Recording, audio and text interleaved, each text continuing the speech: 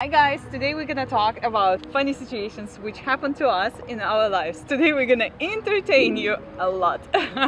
We'll see about that. Okay, so Nate wants us to tell about the funny situation which happened to him. Go ahead.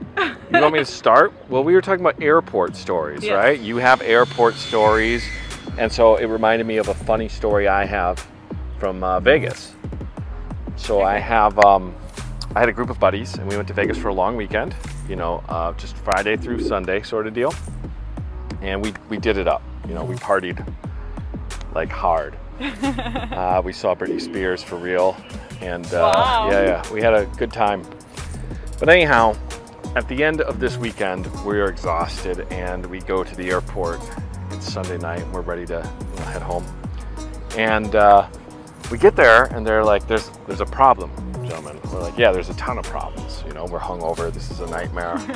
We're late." And we're like, "Yeah, we know we're not the full hour early or whatever, but what's the problem?" And they're like, "It's Monday." Okay, so? Yeah, we're like, "Wait, but we were supposed to leave on Sunday." I'm like, "What do you mean Monday?" They're like, "It's Monday night at 8 p.m. Uh-huh. We're like, how did we lose 24 hours in a weekend? How is that even possible? And so we were like, "Oh my God, what do we do?" Mm-hmm. And they're like, "Get on the plane. It's Vegas. It happens all the time." And they just let us fly home. Really? Yeah, even though we'd missed a full 24 hours somehow. But did you have to pay extra money? Nothing. Nope, just find a seat. They're so generous. Get out of our city. We don't want to see you again for a year. That's funny. Yeah, so that was my airport story, one of them. Okay, my airport story is almost the same, but we missed the flights, but it was not like we slept for 24 hours more like Mr. Nate. No, my story was a little bit different because we missed the flight because of me. I thought that, okay, we're already in the airport, so the airplane cannot take off without me, Me as a queen, they cannot take off without me. So I said to my friends, I was like, we just will walk in duty free, we will walk in the airport, and if they start boarding, they will call us. And my friends, they were like, "Are you sure about that?" I'm like, "Yeah, of course I'm sure about that." So when we came to that gate, and the lady told me, she's like, "Your flight already departed." And I was like, "How departed?" And she's like, "Yeah, it's just because you didn't come up here, so that's it." And I was like, "Why they didn't call us?" Because I was thinking that I'm so important, they have to call us. But she told me, "Sorry, now you just have to go again through passport control. You have to put a stamp in your passport that you arrived to the country, and then you have to go again through passport control. You have to put a stamp that you left the country. You have to buy another ticket before you go to passport control." But my friends were super pissed off with me because it was the first time for them flying. But for me, they relied on my experience because they thought like, "Oh, she flew a lot, so we're gonna rely on her experience." They shouldn't have done it. Yeah, that really burned them in the end. Yeah, exactly. Go ahead. God, I hope no one sees this. Okay, so one of my best friends was getting married in Mexico. Okay, and I was working, so I barely, I didn't even know if I was gonna be able to make it to the wedding. Flew in last minute, super last minute, landed in Cancun, and I didn't have a swimsuit, I didn't have any of the necessities, because I had literally left work and headed out there. I think I had a suit, and that's it. So I went and bought a swimsuit, right? And it was like just a basic swimsuit. I bought some towels, I bought some sunscreen, some booze, just the necessities, for the trip. And so it's the day before the wedding, it's the next day, and we're all getting together, and I meet my buddies, right? And we just hop in the pool. I have a couple drinks, hop in the pool, yada yada. And then all of a sudden, the father-in-law, so my buddy's wife's dad, shows up. Okay. And he's like, "Oh my gosh, guys, don't get up." But of course, we're being very respectful, so we're all getting out of the pool. We're like, "Oh, it's so glad to meet you," Uh-huh. And So I go up, a couple of people say hi, I go up to him and I'm like, hey, it's so great to meet you. And he looks at me kind of funny, and he just laughs. Why? My swimsuit was white, and it was totally see-through. First time I had ever swam in it. That's hilarious. So the dude's just staring at me, right? And it was bad. It was bad. He made a joke out of it. You know, he said something like, I don't know what to shake or something, but it was a problem for me. And I was horrified. And yeah, but the rest of the wedding went off without a hitch, and they're still very happy. He was like, exclude this guest from the list. Yeah, I think we got lucky that he was a bit of a partier himself, or that might have gone way differently. Yeah. That's really great. Yeah. Okay, another story which I wanted to share with you, which happened to be when we went to south part of Ukraine. We went for the conference, and we were staying in the hotel, and I misled my friend, so we end up in men's toilet, and when I get out from the cabin, I realized that immediately that I'm in men's toilet, because I saw the guys standing doing their business. But my friend, she didn't figure out that, and imagine she's getting out from her cabin, and you know, she's going to the mirror to fix herself, right? Obviously. I was standing there and I was waiting until she realizes that she's in men's toilet, and after 5 minutes she is running out. She's like, Victoria, have you seen that we were in men's toilet? And I was like, yeah. I was like, you know, I was expecting you to get out much earlier than now. So I also use the men's room a lot when I'm waiting. it was like really very embarrassing. Okay, so I have also some stories about airports and about trips and travels, but now Nate will tell us some funny story. Well, first of all, when you say misled her, you got to clarify that. You accidentally went in there and she followed you, right? Yeah. Because when you say misled, I picture you like sneaking in there on purpose. Yeah. Okay, so this is a recent travel story during the quarantine fiasco. So I'm in New York City, things are getting a little bit dicey, and I decide that I have to fly back to the Midwest. I actually had an interview, it wasn't that I'm just totally scared of living there. But I decided to fly back to the Midwest, and this is right when things are jumping off. So everyone's telling me you need hand sanitizer and you need a mask, right? So I'm getting ready for the travel, and I don't have a ton of stuff. You know, I've got this interview in a day or two, so much like my other story, I just leave with what I have, you know, a suit, some other things, some casual clothing. And I've got like, have you ever seen those Mio drops? They're these drops that it's like a little bottle and you squeeze it into a drink, into water, and it makes it taste better. It's like 0 calorie, it's great, right? You squeeze it right into a bottle, or right into a water. It's just a taste? Yeah, some have vitamins and stuff, but mainly it's just for the taste. But I love them, so sponsor.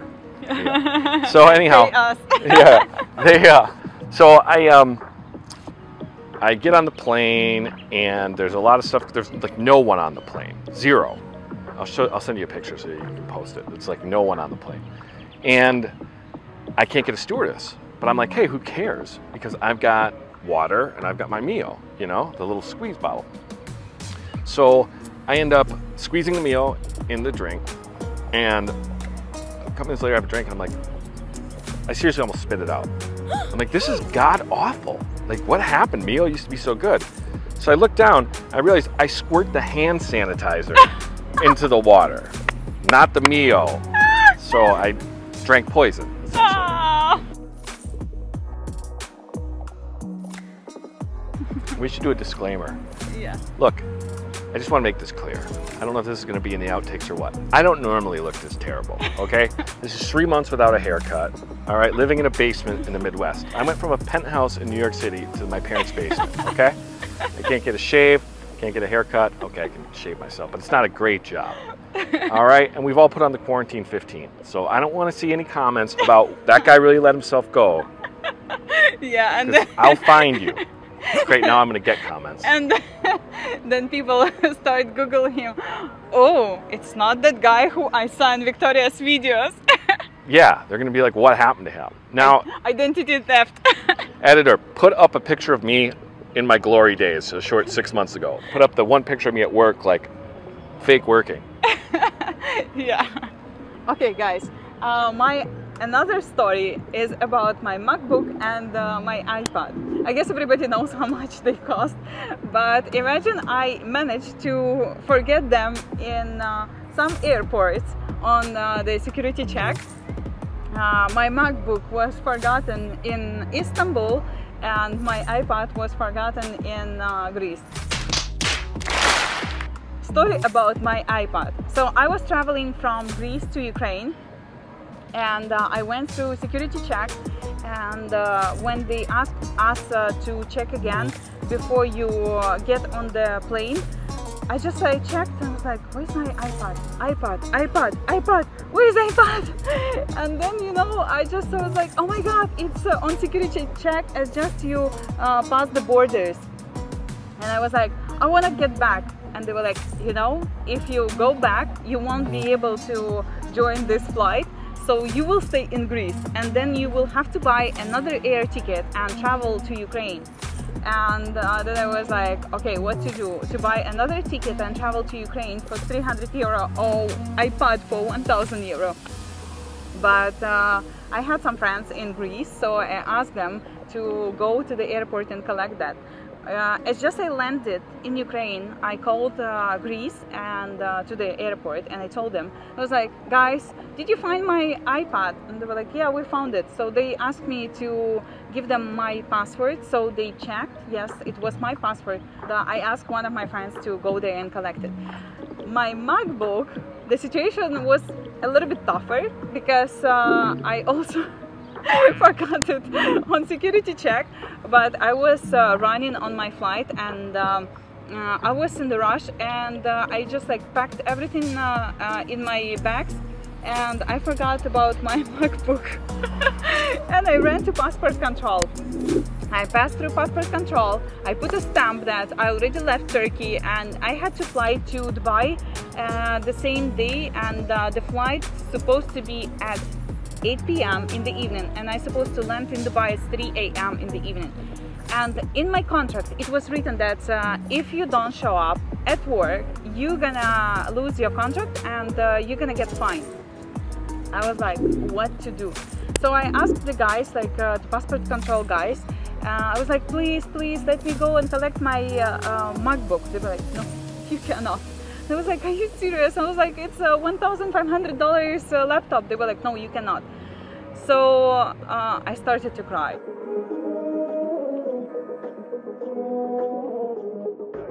And nobody paid attention. I was like, oh my god. I was like, my MacBook.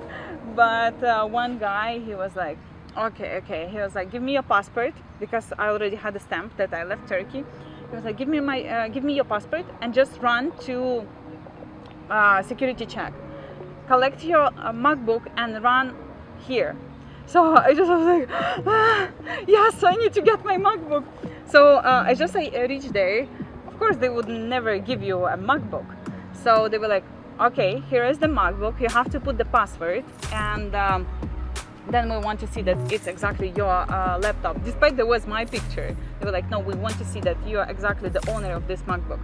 So they checked that the password was accepted, and I ran back.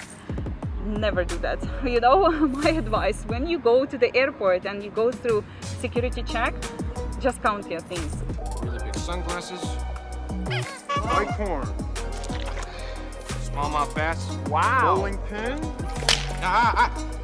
Yeah. Even if they tell you remove the shoes, remove the case for the laptop, they ask you to do all the stuff. Like sometimes they ask me to remove my camera and just dismantle it, remove the lens. It happens rarely, but it happens in some airports. So when you do that, you always have to count. I always do mistake in that. After that situation, I don't do any more such mistakes. But my advice to you, just always count your stuff when you go through security check. Because you know, like sometimes it happens when you go through security check and there are some other people who just put their stuff, so they are mixed and you don't see your stuff. And you know, it happens, you know, the person is collecting his or her stuff, and you know, they can collect your stuff by mistake. So always count. Yeah, My advice to you is to tie a string to everything you own and then tie it around one of your limbs so that you don't lose. You lose stuff everywhere. Yeah, shit happens. That's a good philosophy to have, actually. I'm a girl. I had this is a terrifying story that I just thought of, which is I was in Europe once, and I went to Europe with this beautiful girl that I really didn't know that well. And on the way back, she asked me, she said, hey, do you have an extra carry-on? And I said, yeah, I have an extra carry-on. I don't care, I'll take a carry-on or whatever. And the day comes where she's flying off to Spain to party and I'm flying back to go to work. And she doesn't give me a carry-on bag. She hands me like a 4x4 suitcase that weighed 100 pounds. I remember that. It cost me like $100+ to get home. I was not thrilled. But anyhow, as I get this suitcase, I'm at the airport, you know, when she hands it to me, and I'm like, I'm already not feeling great about this.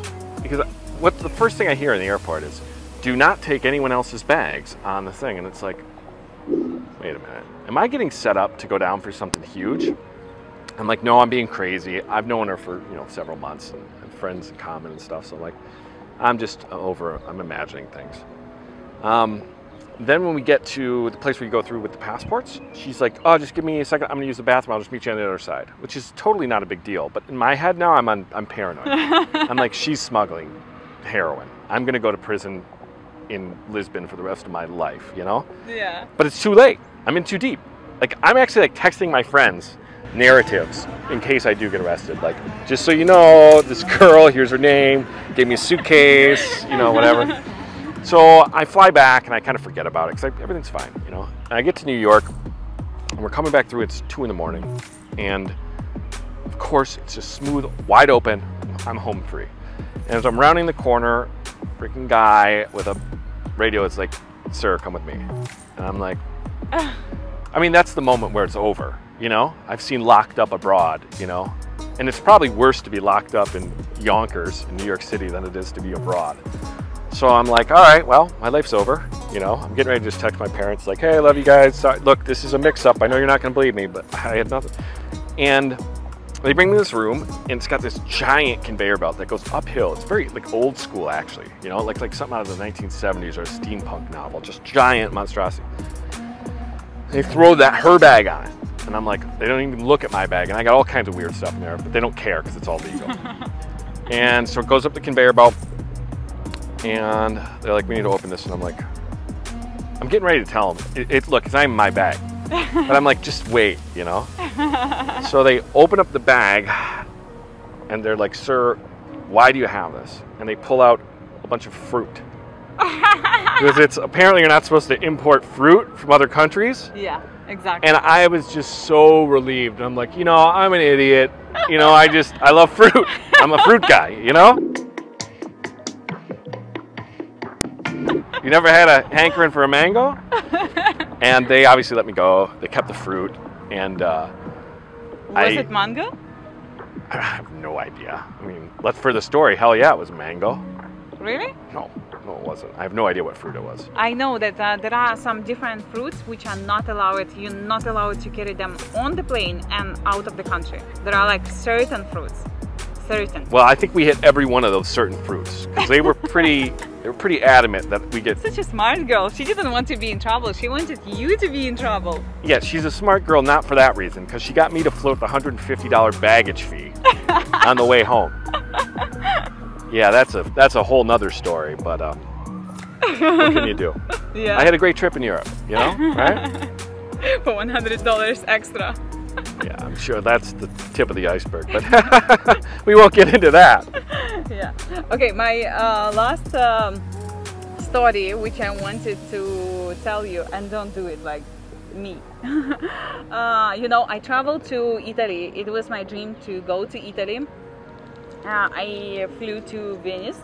I landed in Venice, and you know, when I got out in that small island, because you land in the airport, which is aka called Venice Airport, but it's not, it's still in the city. But to go to Venice, you just have to take a boat. So I took a boat, and imagine, I was traveling for I guess 6 hours or something like that, but a long distance, yeah. And I'm landing in the airport at 5 o'clock. So I got to Venice at 7 p.m. It's getting dark. I'm alone. And internet is not working. And I had internet from Dubai. It was in roaming and it's not working. I got paranoid. And if you didn't go to Venice, you just have to understand that this situation is just, you know, like you don't know anybody. Venice is located in the sea, and all the buildings, they are on the sea. And I was just like, oh my God, what should I do? What should I do? And I was like, stop panicking, stop panicking. And I got really paranoid, and I was like, okay, I need to find people. And I was like, you know, I'm so afraid. I was like, you know, I cannot connect to internet. I cannot tell people that I'm already here in Italy. And they were like, calm down. It's just the internet. Yes, we're gonna share with you our internet. And then I sent message to my friends. I was like, you know, I'm safe. But I was like, internet is not working and I can't find my hotel. And I was like, that's it. I'm just gonna die here. And nobody even will know that I was here. Because, you know, they don't have much light, and it's just, you know, concrete. That's it, and water. And canals. Yeah. So it's like, it's not like a normal city where you can at least run down the street. There, what do? You just fall in the water? You're out of luck. Yeah, exactly. And the water is stinky and smelly. So I was like, okay, I will never ever travel to Venice by myself. Yeah, it is. I'm already sunburned. Now I'm going to be double sunburned. So this is another travel story, since that's the theme. It makes sense. I was in Lisbon, Portugal, as I already mentioned. One stop through Europe. And it was, right away, it was one of the most beautiful cities I've seen. And I was just like, this is great, you know. And I got to my Airbnb, which I had just kind of scooped up, cheap. And everything's beautiful. It's incredible. They let me in. Everything's wonderful. And I'm like, okay, I'm going to take a shower and then I'm going to like get ready for the night and go explore. And I go to the bathroom, and the entire wall is a window. Not like waist high window, floor to ceiling window, right? Overlooking Lisbon. And I'm like, there's no way this... No curtains? None. None. And there's none around. I was thinking about like taping up a towel, but it wouldn't work. And the shower was like this futuristic shower. It just was a disaster. So I called the guy who got me the Airbnb, and I go, hey, there's obviously a way to like tint these windows or like a shutter. What do I do? He's like, it's no shutter. There's no way to tint the windows. And I go, well, what should I do? And he goes, just shower. Because everyone in Lisbon just showers naked. I'm like, that can't be true. But oh my God. So I like worked up the courage. It was a nightmare for me, you know, because it's not like I'm that much of a square, but the entire city skyline is staring at me, right? And I'm seeing people like put laundry out and stuff. And I'm like, all right, this is not good. Finally work up the courage.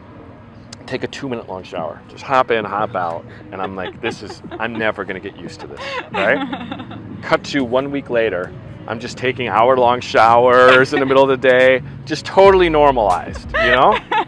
And then the neighbors would call you, hey, who is that sexy guy? I don't think that's what they were saying. Yeah? Yeah, I think they were saying, who's that fat American? Can we please get him a towel?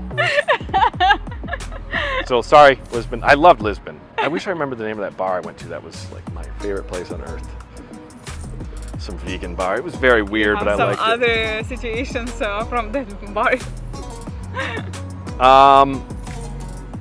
No, you know, I think I sat down at a random table and people were speaking Portuguese, and I made some comment in English, and they just like took me in as their own, you know? And I remember at one point I realized that I was being the complete stereotypical American. Like I was being loud, I was spilling drinks, but buying drinks for people. I was like putting my arm around people, like way too friendly. This is like, and they were like, we love America. No, they were kind of making some jokes about me, but it was great. You know, I had such a good time. Okay guys, thank you for watching our video. If you also have some funny situation which you were in, you can write it down in the comment section below. And if you liked our video, give us some likes, and don't forget to subscribe to my channel. If you want to talk to Nate, we're gonna add his Instagram over here so you can drop him a message, and you can keep in contact with us, and we are really happy that you listen to our interesting talks.